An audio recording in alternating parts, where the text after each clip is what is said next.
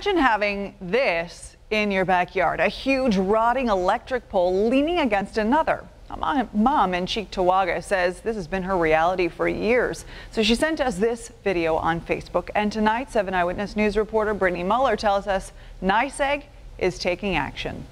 Run, run, run, run. My biggest concern is when my son's playing in the backyard, if it were to fall, when he's back here. Michelle Bain has been living in her Cheecktowaga home off Union Road with her 2 sons for 6 years. It's not intact at all in the bottom, and there's just pieces falling out of it, and there's a hole in the top, and it's just getting worse every year. Bain is talking about this, 2 electric poles rotting on her property. They're here, and it puts me and my neighbors and our kids at risk. Bain says she called NYSEG about the problem for the first time 5 years ago. I kept calling them, and I really thought last year when I called them that they were going to remove the poles, because they put 2 X's on my poles, and I was like, yes, it's finally going to be done. NYSEG visited Bain's Cheecktowaga home again Thursday morning, took pictures of the rotten poles to assess the damage.